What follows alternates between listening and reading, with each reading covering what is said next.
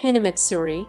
The primary aspect of Hinamatsuri is the display of seated male and female dolls and mebina of dolls that represent ladies of the court, musicians and other attendants, with all sorts of accoutrements. Families normally ensure that girls have a set of the two main dolls before their first Hinamatsuri. Traditionally, the dolls were supposed to be put away by the day after Hinamatsuri, the superstition being that leaving the dolls any longer will result in a late marriage for the daughter, but some families may leave them up for the entire month of March.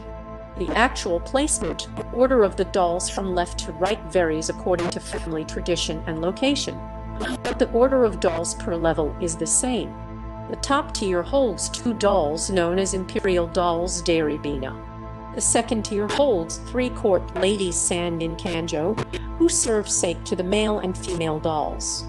Doll makers began making elaborate dolls for the festival high before laws were passed restricting their size, and over time, the hinazakari evolved to include 15 dolls and their accessories. Japanese festivals, Japanese dolls, Japanese traditional dolls, Karakuri puppet, Japanese clockwork, Automatons. 99,496,659,424